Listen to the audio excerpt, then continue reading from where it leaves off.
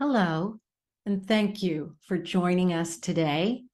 My name is Catherine Dehoney, and I have the pleasure of serving as the President and CEO of Chorus America. And today I am truly delighted to share some of the work resulting from Chorus America's very first foray into grant making. In 2022, we were presented with a remarkable opportunity to expand access to choral music education for young singers. This resulted in the establishment of the Music Education Partnership Grants. We knew that this opportunity for impact was great, not only for the specific communities receiving funding, but also for the larger field as we could share our learnings. And it's for this reason that Chorus America sought an independent researcher to work with us and the grantees. We were very fortunate to find the talented Dr. Ayesha Casie Chetty, who you will meet in just a minute. She's going to share the findings from some of her research, many of which touch on things that choral leaders intrinsically know to be true. For example, the power that singing has to light up a child and their day, strengthen their engagement to their school and also to their community, or how school partnerships with community-based choruses support larger school goals and provide learning opportunities for teachers and administrators. She'll also touch on some of the systemic challenges in this type of work and just how important sustained funding is in order to fully achieve the goals and potential of these collaborations. Speaking to this last point, I'm also very excited to share that Chorus America will be launching a new request for proposals at the end of this month and will accept applications through November 17th. More on that very soon. Our grants team, Kim and Vale, will be joining us later to share how they've been building some of the learnings from this past grant cycle into the next grant cycle. So first, I would love to introduce Ayesha Casie Chetty. Ayesha is a mixed method social scientist with over 10 years of research experience. She currently conducts research and evaluation for DCG Communications, and she previously was the community research manager for the National Humanities Alliance. Ayesha's research interests lie in understanding the impact of cultural institutions and practices on marginalized groups. She holds a PhD in sociology from the University of Cincinnati. She is also a classically trained lyric soprano and collaborative pianist with performance diplomas in piano from Trinity College in London. Ayesha's commitment to access, diversity, equity, and inclusion, along with her understanding of music education, has helped create a warm and supportive space to learn about the opportunities and challenges of the last school year for these grant-funded projects. So let me pass it to Dr. Casie Chetty to share her findings and her report. Ayesha? Good afternoon. My name is Ayesha Casie Chetty, and I'm so glad to be with you all today to share some of the key findings from the impact research for this Music Education Partnership Grants Program. I have loved working on this project over the last year and getting to know all 21 of the grant partners.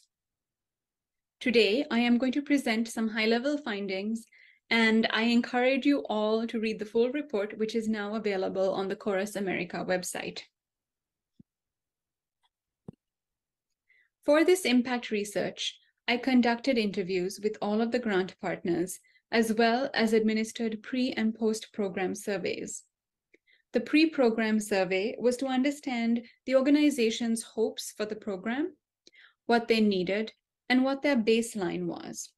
And the post-program survey was to understand how the grant helped them implement their projects and if they achieved their desired outcomes. Given the short time frame, the participant demographic, and the number of different programs, it was unfortunately not logistically possible to disseminate surveys to students and parents. Survey respondents, therefore, included people who are a part of grantee organizations, both teachers and administrators at schools, and teaching artists.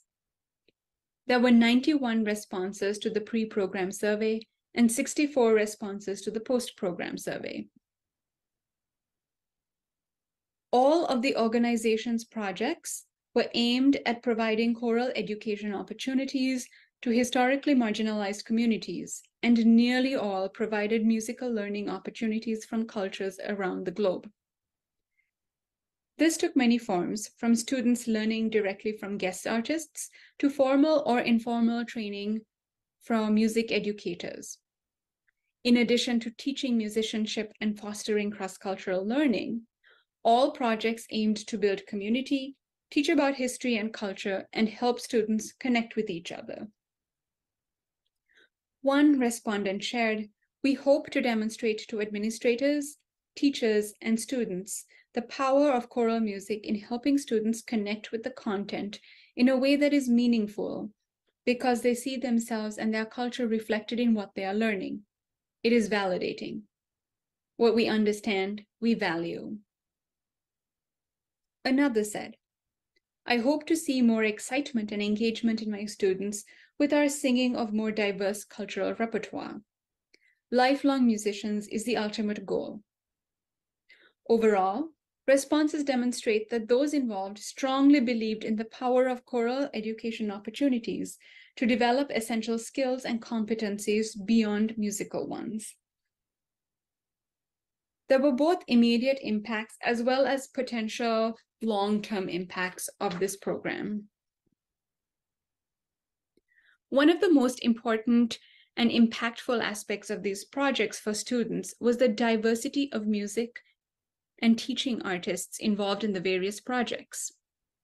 For students, seeing teachers and leaders who looked like them and learning music from their own cultures was hugely impactful and made racially minoritized students feel validated. As one respondent said, "My students whose cultural background is Latino were so enthusiastic and excited that their language and culture was represented in the program. They were so proud to share with other chorus students things about their family heritage during rehearsals related to the piece of music that was reflective of them." Clearly, students felt pride in their history and culture because of these experiences.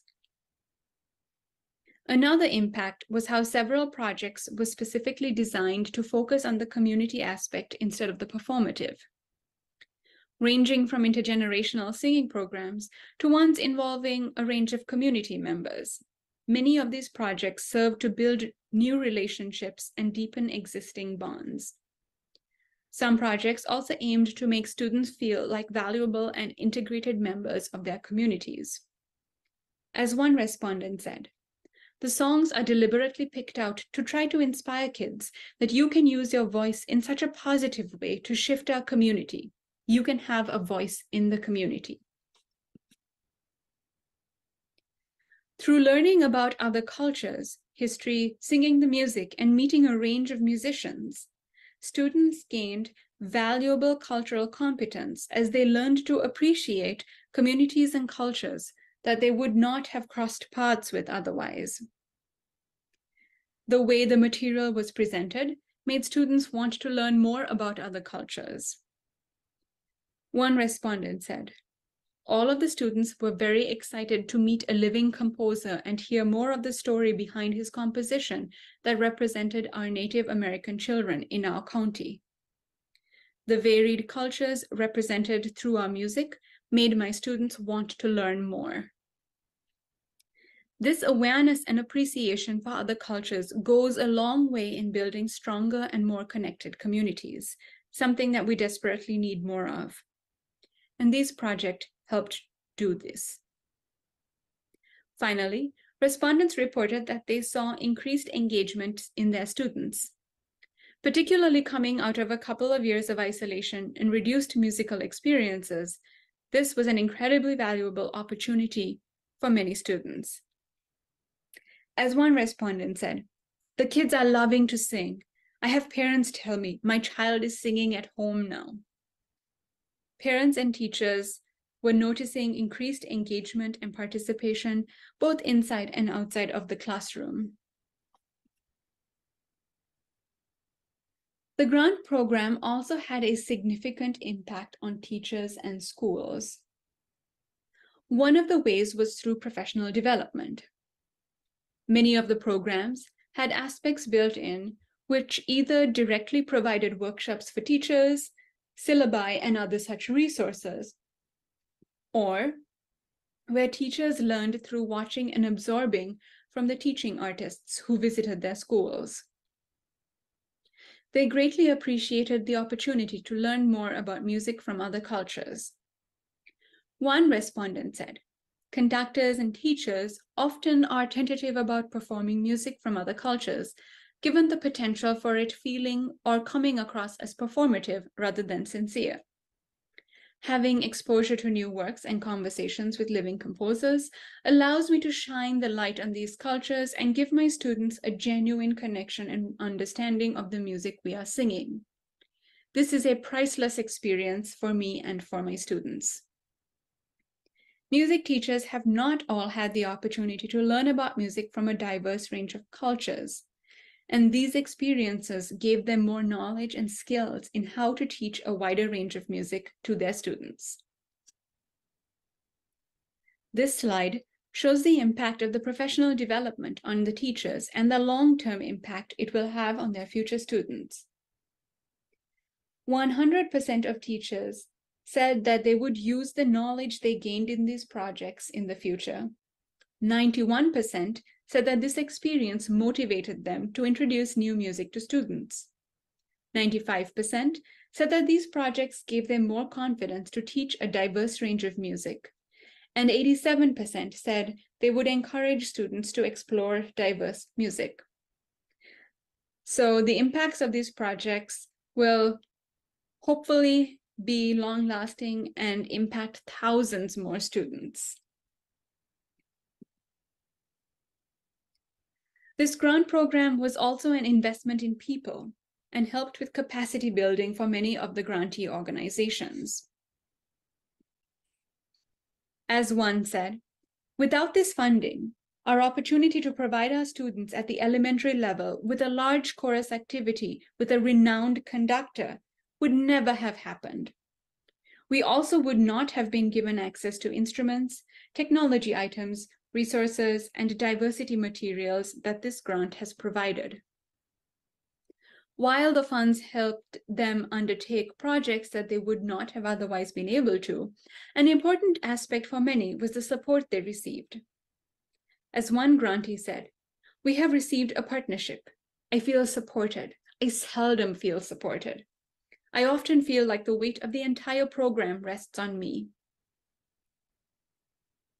The chart on the right shows how the grant money was utilized by partners. As you can see, 85% of grantee organizations used at least a portion of the funds to pay teaching artists and personnel.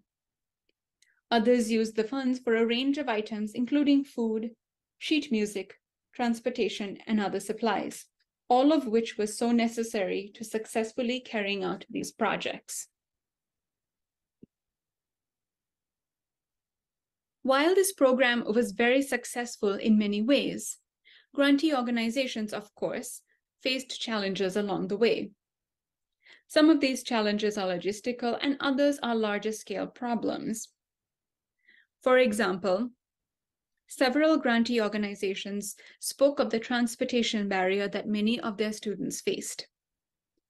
This issue becomes a problem for any after-school or weekend events, because then to make it equitable and accessible to all students, either everything has to be planned for within school hours or transportation has to be arranged.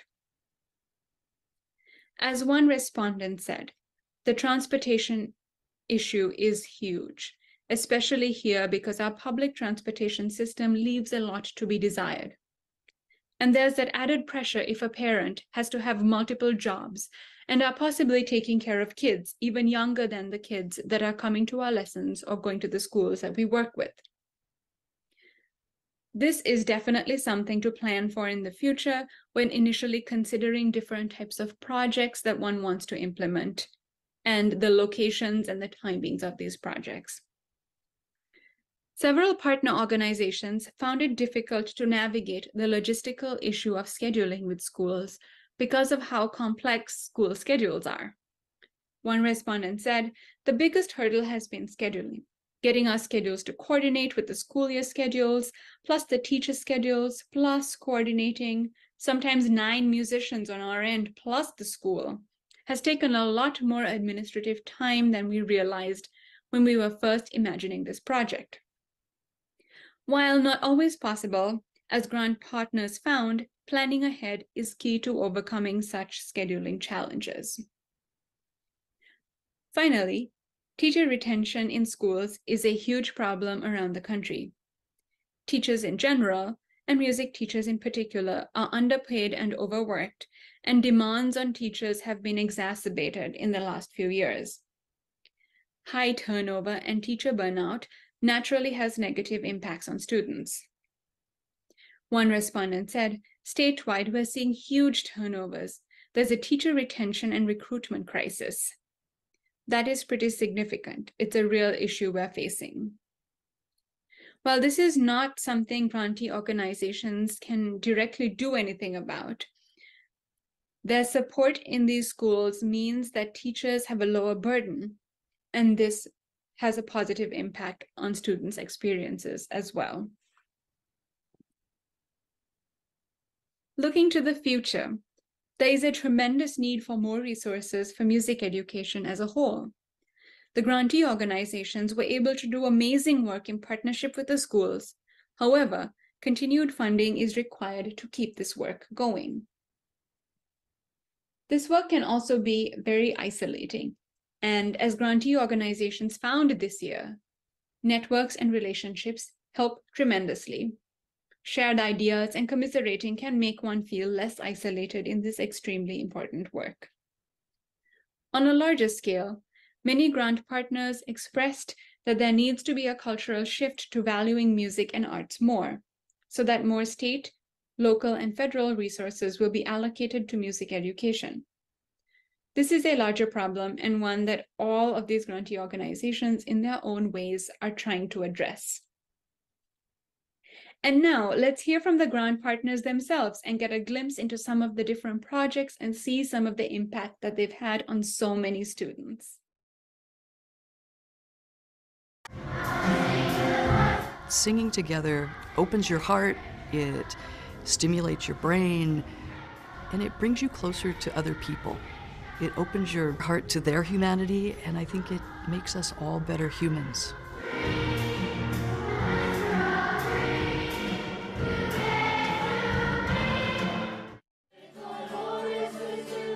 Border Crossing is an umbrella choir based in the Twin Cities. This grant funded a partnership that we had with 4 different elementary schools in town. We're a program that brings together newcomer, refugee, and Indigenous youth to teach Indigenous culture from Indigenous leaders to the youth. They're hand drumming and singing and connecting cross-culturally.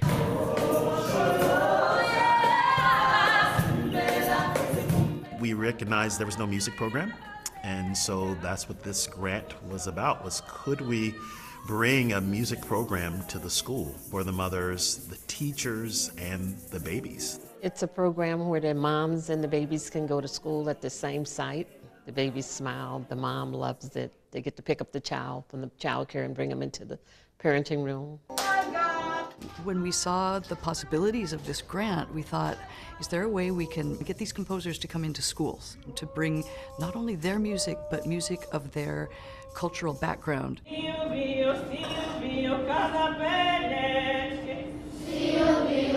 Our project was to bring in culture-bearing singing masters to work with elementary school students in grades 3 through 5. Sing on, if we want peace in the world. So every day we received a partnership grant from Chorus America to provide additional chorus opportunities to our students after school.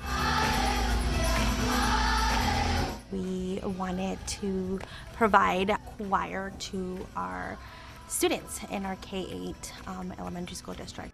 We run school partnership programs in schools where there's not a choral program. We also launched a very exciting collaboration with the Tohono O'odham Nation, which is one of the indigenous nations in Tucson. We are the only music program on the Tohono O'odham Nation. Chorus America has helped to fund our Roots of Music program, known as ROMP. And this is a music foundation that brings this opportunity to 3rd and 4th grade students. The majority of our students are from the Latinx community. They get so excited because they have this culturally relevant moment of getting to see music that represents a lot of their cultures. A lot more feel more connected to their family and their traditions, and they're wanting to know more about where they came from. So because of our program, we are able to harness that and give them that little spark. We have, because of this project, started both a children's and a youth choir. Children are now singing these songs from other cultures and playing the games that they learned on the playground in like a completely organic way. The students had a place to belong, and they were excited about every Wednesday. Yay, we have chorus. I'm in a chorus group. I'm gonna perform.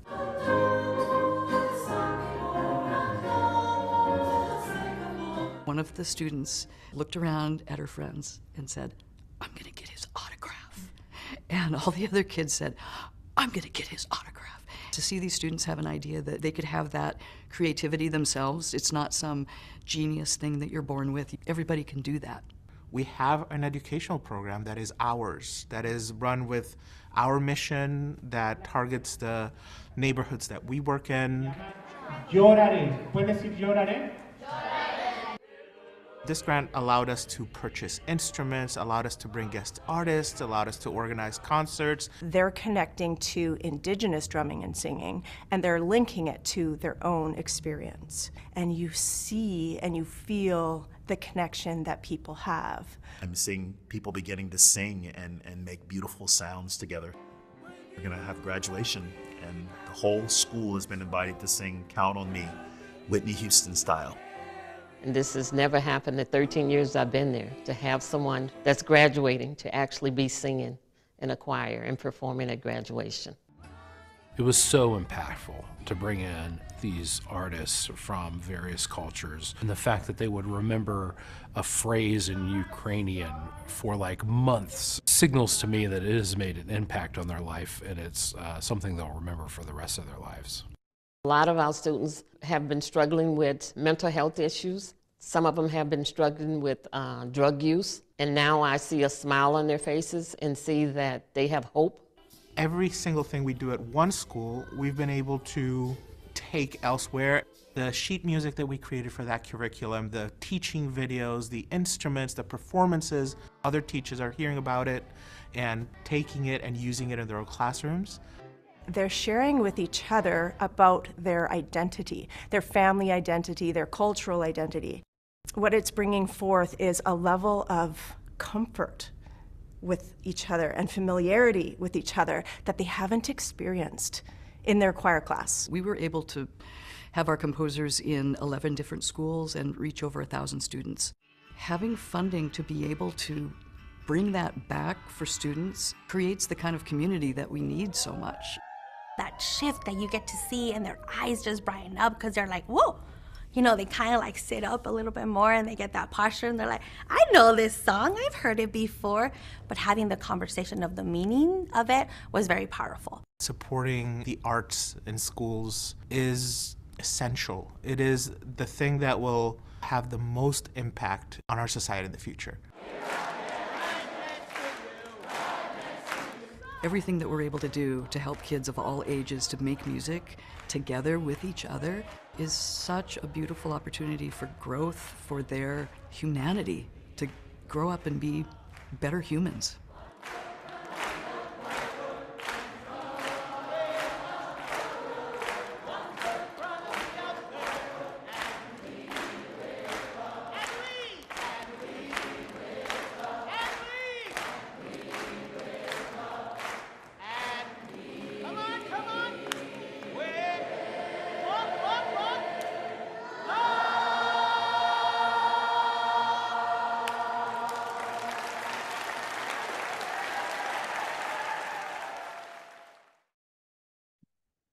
Well, that's just so much fun. There's no better way than just starting with Lead with Love with Melanie Demore. And that was the Phoenix Chamber Choir out in Vancouver, and their work with Melanie on their funded project, the Phoenix Choral Experience. I am so glad that we had an opportunity to hear from grant partners and Ayesha today, which Ayesha, I just need to say that we have so enjoyed working and collaborating with you throughout this last school year. And I just want to thank you for creating such a wonderful environment to share impact and for capturing these findings so beautifully in this report, which I encourage everyone to spend more time with later if you can. Today, we only had time for really the high-level summaries, but the full report is available on our website. Vale, thank you for adding that to the chat. And our hope is that you can download that, take a look at it, and use it as a tool for making the case for increased investment in choral music education within your own community. Also, for those of you I have not met yet, my name is Kim Theodore Seide. I have the pleasure of facilitating our grants work along with my colleague Vale, and we make up the grants team at Chorus America, which, as Catherine mentioned earlier, is a relatively new area of work for our organization and why we've been eager to learn from it. And this report really reinforces much of what we've learned this past year, which is that there's a real need for multi-year support for music education. And I am so grateful to say, and just very excited to share that thanks to a continued partnership with the Margaret A. Cargill Philanthropies, Chorus America will be providing additional grant funding to our current grant partners during this school year, so sustaining their work for 2 full years to continue that impact in their communities. But in addition, this fall, we're also launching a new request for proposals or RFP to support partnerships between choruses and schools during the next 2 upcoming school years. So these grants would support work during the 24-25 and 25-6 school years. And Vale, would you mind sharing more information about that new RFP? Yes, thank you, Kim. I'd be happy to. And thank you for Casey for sharing some slides as I share this info. So this fall, the grants team is offering 2 different grant opportunities for those serving children and youth, the first being the music education grants that Kim's mentioned. In addition, we're also transitioning the Dale Worland Singers Commission Award into a grant. We encourage you to visit our grants website to learn more about each opportunity. Each grant program has different eligibility requirements and priorities. We will actually be hosting a more in-depth webinar on application requirements and how grants will be reviewed later in October. But today I'm happy to go over some of the important dates and eligibility requirements of each program. We'll start first with the Music Education Partnership Grants. Like the previous grant cycle, this opportunity is available to organizations serving specific geographical regions. So we encourage you to review the website to make sure your organization is eligible to apply. In this grant cycle, we will be accepting applications from nonprofit organizations or fiscally sponsored projects only. Grants of up to $50,000 over 2 years, so $25,000 each year, will be offered. More details, including the full grant guidelines, as well as how to set up a meeting with staff, are available on our website. One important change I want to note from previous years is that this grant now funds work serving students as young as early childhood through 12th grade. Previously, this program was limited to elementary, middle, and junior high grades. The application portal will open on October 2nd, and applications will be due on November 17th. In partnership with the American Composers Forum, we'll also be offering the Dale Worland Singers Commission Grant, which is a $10,000 grant to support an artistically meaningful and mutually beneficial collaboration with a composer on a new work for the choral repertoire. This grant cycle, we will be accepting applications from children and youth choruses. There are no geographical or regional requirements, but past recipients since 2015 are not eligible to apply. Again, for more details, including the full grant guidelines, those are all available on our website. The application portal for this grant opportunity will also open on October 2nd, and applications will be due on November 17th. To support applicants, the grants team is happy to meet with you to discuss your proposed project. There is a link for you to set up a meeting with Kim or I on our grants website. Our team, as I mentioned, will also be hosting a webinar on October 18th to go over specific application requirements and the review process in much more detail. I believe Kim's going to drop the link to register for that in the chat. So if you're interested in getting more information, please do that. Yep, just put that in the chat, Vale. And if you are considering applying during the next RFP, I hope you will make time for that webinar. That's really when we're going to go through the specific requirements of applying for each grant opportunity in a lot more detail. And that's also when we'll have an opportunity to really do a more thorough Q&A. I see some questions coming in. We'll try to do our best to address some of the questions that we see and follow up with you all afterwards. But we will have a dedicated Q&A during that webinar. In the meantime, I really do encourage you to visit our website. Whether you plan on applying to one or both of these programs, we've just recently posted all of the guidelines for each grant program. So this is a really great place to start. It's chock full of information. And as you're making your way through those websites too, one thing I want to point your attention to is a resource that we've made available for both the Dale Warland opportunity and also the Music Education Partnership Grants opportunity, which is the application toolkit. This is a Word doc that includes all the application requirements and questions. That way you can start working on it before the portal opens on October 2nd. It's also really handy because then you've got that Word doc that you can already cut and paste from once the portal opens, so you can begin working on your submission. If after you've had a chance to review our website, you still have questions, like Vale mentioned, there is that link on the FAQ section where you can schedule a time to talk with a staff member. And then of course, there's also the webinar on October 18th too. Also, if you're not planning on applying, but want to become more involved in our grants work, we'd love to talk to you about that. We've begun accepting self-nominations for panelists. And if you're interested in learning more about what that entails, the dates, the responsibilities, and the honoraria that we offer to all panelists for their service, you can find out more information about that in the grant panelist nomination link that Vale just posted. There's more information about all of that, but we would love to have folks join us in that work. It's a really wonderful and rich way to become involved in our grants work. Again, I want to thank you for joining us today. Please feel free to share this report and these opportunities, and especially that November 17th deadline with your teams and colleagues. Again, thank you for joining us, and have a wonderful rest of your day.